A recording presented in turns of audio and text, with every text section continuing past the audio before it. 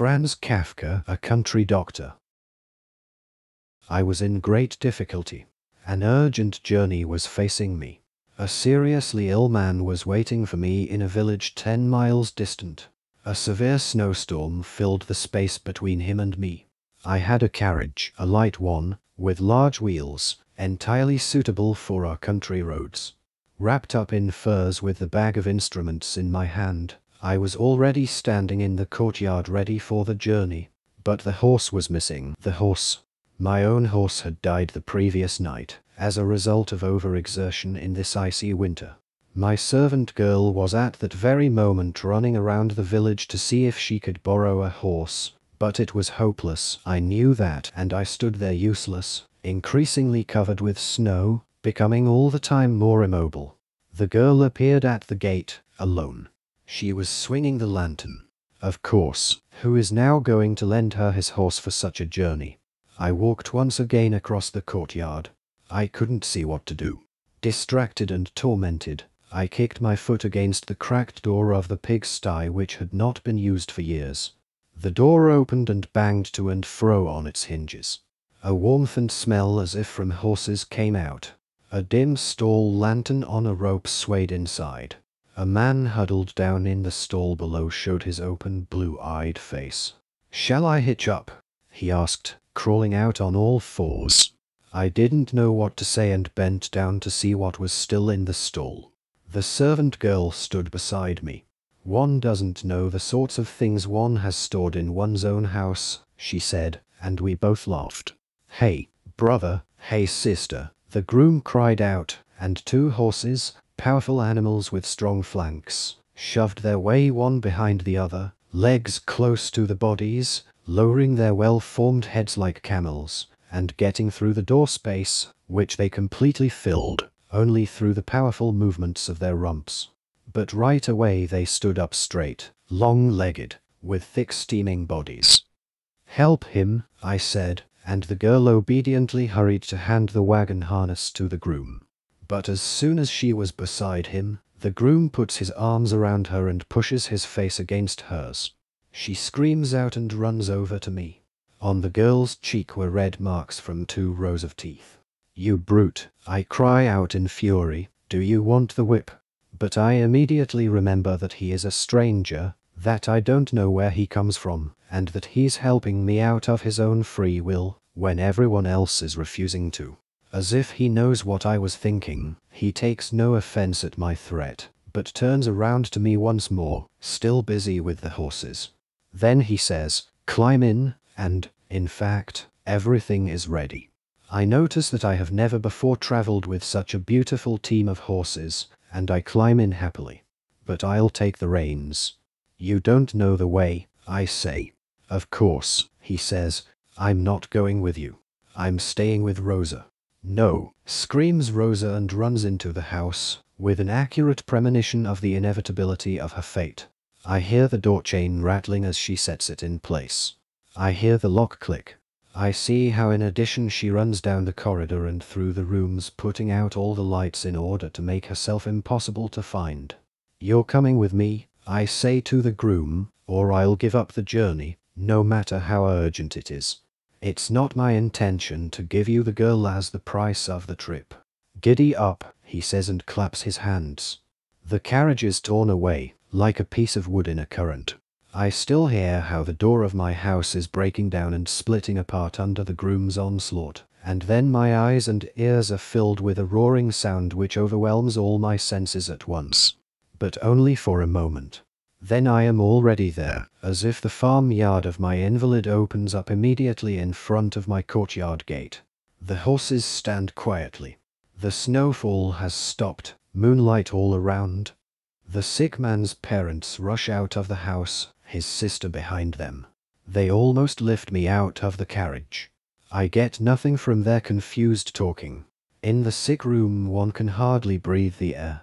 The neglected cooking stove is smoking. I want to push open the window, but first I'll look at the sick man.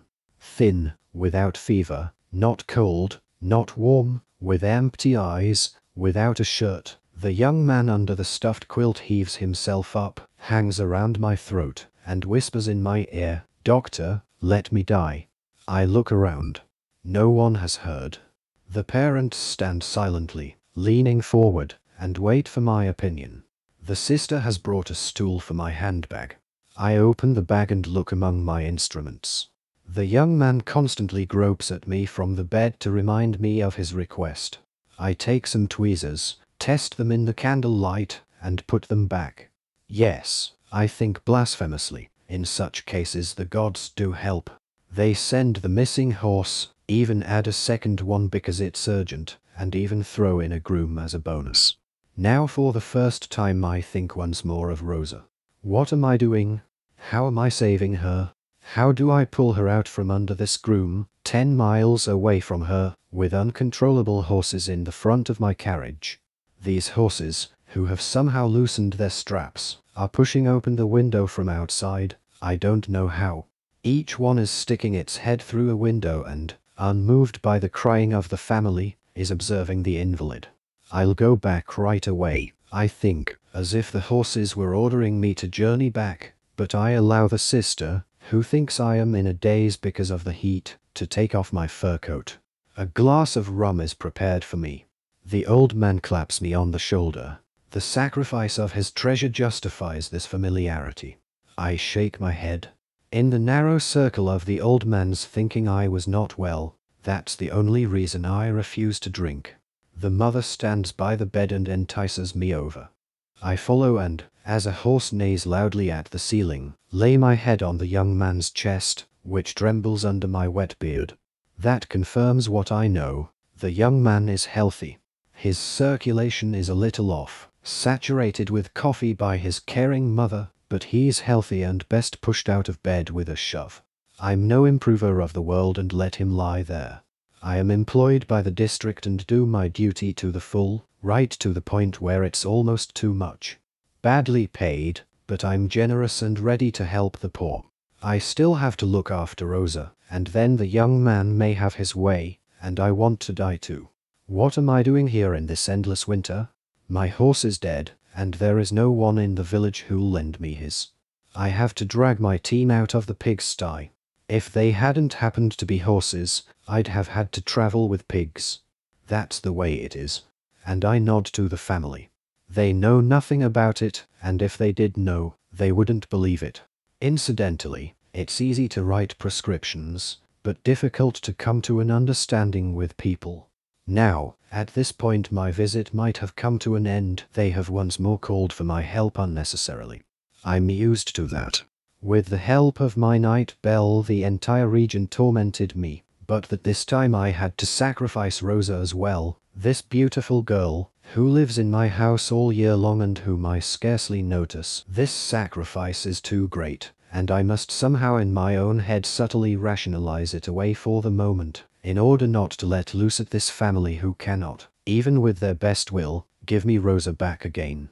But as I am closing up my handbag and calling for my fur coat, the family is standing together, the father sniffing the glass of rum in his hand, the mother, probably disappointed in me. What more do these people expect? Tearfully biting her lips, and the sister flapping a very bloody hand towel. I am somehow ready, in the circumstances, to concede that the young man is perhaps nonetheless sick. I go to him. He smiles up at me, as if I was bringing him the most nourishing kind of soup. Ah, now both horses are whinnying. The noise is probably supposed to come from higher regions in order to illuminate my examination, and now I find out that, yes indeed, the young man is ill. On his right side, in the region of the hip, a wound the size of the palm of one's hand has opened up. Rose-colored, in many different shadings, dark in the depths, brighter on the edges, delicately grained, with uneven patches of blood, open to the light like a mine. That's what it looks like from a distance. Close up a complication is apparent.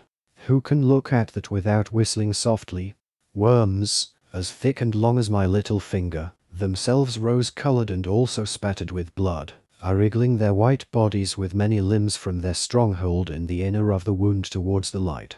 Poor young man, there's no helping you. I have found out your great wound. You are dying from this flower on your side. The family is happy. They see me doing something. The sister says that to the mother tells the father tells a few guests who are coming in on tiptoe through the moonlight of the open door, balancing themselves with outstretched arms. "Will you save me?"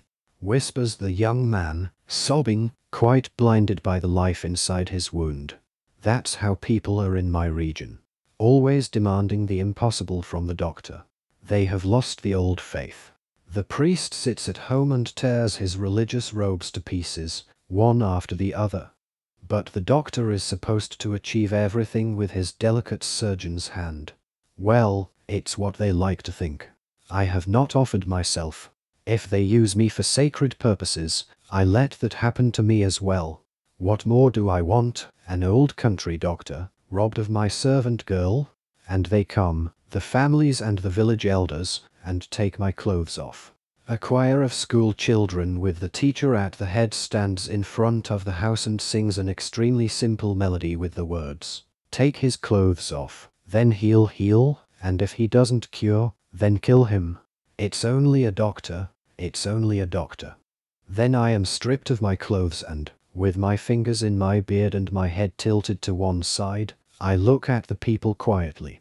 I am completely calm and clear about everything and stay that way, too, although it is not helping me at all, for they are now taking me by the head and feet and dragging me into bed.